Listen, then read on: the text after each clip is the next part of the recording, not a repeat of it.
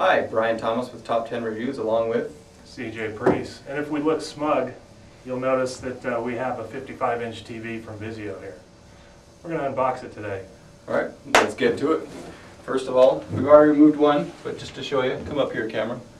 We want to go ahead and remove the box. What do you call that, Chris?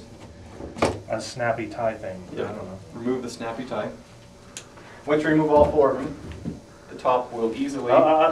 Practice proper lifting technique. Use your legs, not your mouth.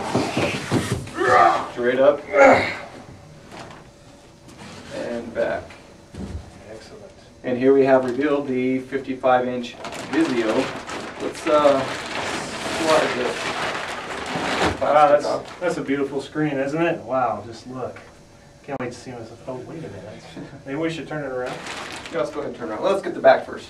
All right. Let's show you the back here. It looks like we have 4 HDMI inputs, not bad.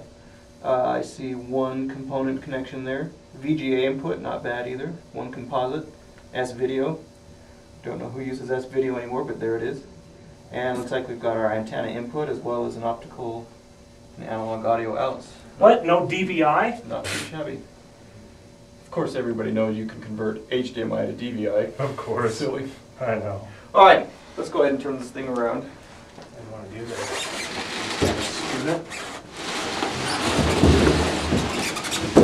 Static electricity isn't hurting it. We're wearing anti-static wristbands that are invisible.